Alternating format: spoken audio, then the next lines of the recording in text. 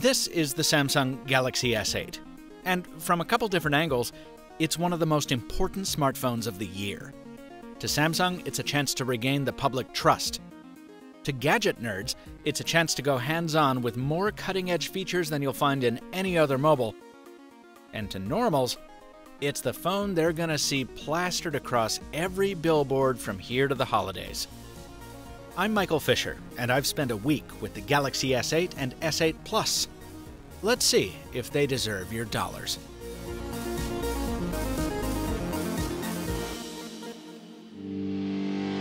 We're getting closer and closer to a world where phones are all screen, and everyone's taking a different route to that future.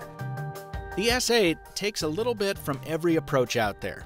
Rounded corners, a stretched aspect ratio, and a curved fall-off on the sides. Combine that with Samsung's new display technology, which adds HDR support to the best AMOLED panel around, top it off with the same Gorilla Glass 5 as on the back, and you've got basically the perfect smartphone screen. I'm sorry if it sounds like I'm fawning, but really, whether you're gaming, or reading, or hitting subscribe on that YouTube channel you just fell in love with, your eyes are going to be very happy. And your hands will be too. Even at 5.8 and 6.2 inches, these are still manageable phones, thanks to their narrow chassis. Allocating that much acreage to the display left no room for the usual home key, but you almost wouldn't know it thanks to clicky haptics that simulate a physical switch. The only real downside is kind of a big one. The fingerprint sensor has moved to the back, and not in a sensible centerline location, but higher up in a small crater that's hard to feel out and easy to confuse with the camera lens. Even after a week, it's awkward and clumsy, and probably the worst thing on the phone. Fortunately, Samsung offers 5 other ways to unlock, including the iris scanner. I've been pleased with how well it works, even in very dark rooms, and even through sunglasses. But bright sunlight still confounds it, and in any case, it's not as quick as a well-placed fingerprint scanner would be. Beneath the unlock screen sits the most heavily customized Android version you're likely to see. A couple years ago, that would have been a stinging criticism, but Samsung has put a lot of work into making its new interface look good. It's much more cohesive than it's ever been, and it feels earned now. There's a pleasant melding of conveniences from stock Android and Samsung. Swiping the fingerprint scanner drops down the notification shade, flicking the home screen deploys the app drawer, and an edge screen gives you one-thumb shortcuts to almost anything you want.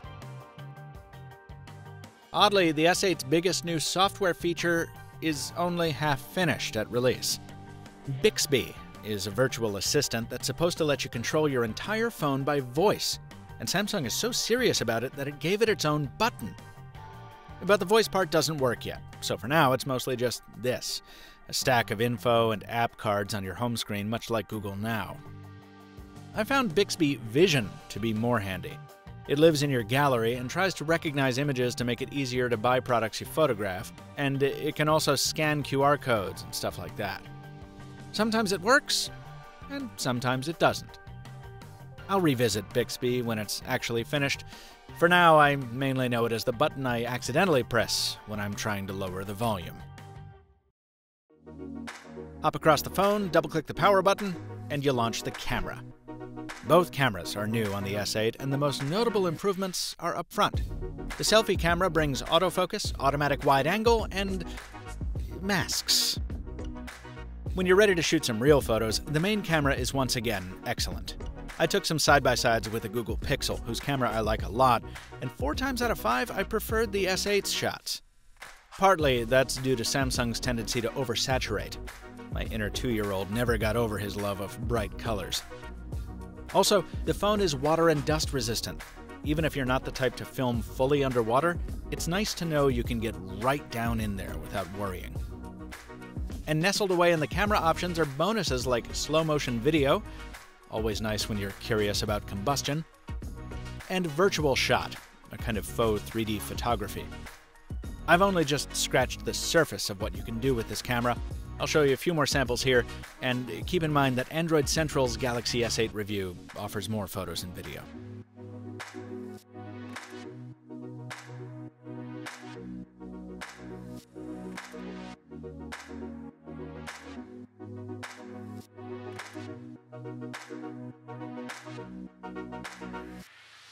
The more time I spent with the S8, the more features I found, or remembered from my brief time with the Note 7.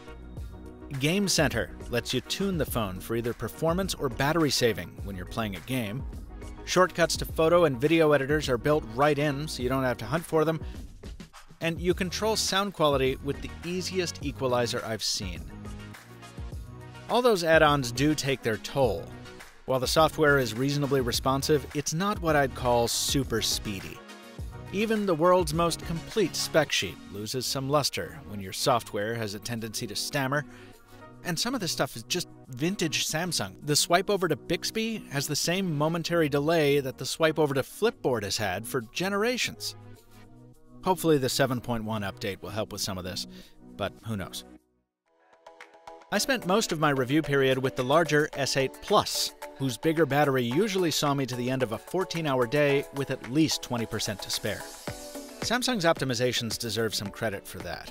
The phone routinely puts unused apps to sleep, and it ships with the display resolution set lower than the hardware is capable of. I think this is good. In my view, most folks would rather have the extra bit of battery than an extra bit of sharpness. Fortunately, with both versions of the S8, you have no shortage of options for topping up the tank. Dual-mode wireless charging, fast wireless charging, and Quick Charge 2.0 via USB-C. Stick with me, folks. We're down to the loose ends. It's sad not to see Samsung adopt dual cameras this year. Many of the shots I took would have benefited from the wide-angle lens of the LG G6. Voice calls are great, though. The phone is comfy to talk on, and noise canceling works well, even through stiff Gloucester gusts.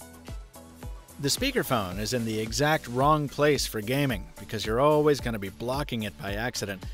But at least it's loud. The S8 is compatible with the new Samsung Gear VR headset, now with a cute hand controller. And don't forget about DeX. That's the dock that turns it into a faux desktop computer, which I'll review separately when I get my hands on one. Then there's some nice future-proofing, Bluetooth 5.0, and more acronyms than you can shake an antenna at to give you gigabit speeds where available. Finally, the phone comes with $99 AKG earbuds that are apparently super fancy. But to my admittedly untrained ear, they sound like most earbuds out there. So, is all this worth the price of admission? Well, not if you're pinching pennies. $720 is the lowest price you're going to see for the S8, and it tops out at $850 for the Plus. If you're shopping unlocked, you can get 75% of these features for 50% of the price with something like the Moto Z Play or OnePlus 3T. But if you're buying from your carrier, as most Americans still do, then you're only talking $25 or $30 extra a month, and in exchange, you'll be getting something special. Samsung used to sell a lot of phones because it marketed the most, not necessarily because they were the best you could get. With the Galaxy S8, the marketing will still do the bulk of the work, but customers will also be getting one of the sleekest, most capable smartphones ever made. So yeah, buy it. Just keep in mind that your neighbors probably will too. Subscribe to MrMobile on YouTube for more videos just like this, and so you don't miss out on a big giveaway coming very soon. Till next time, thanks for watching, and stay mobile, my friends.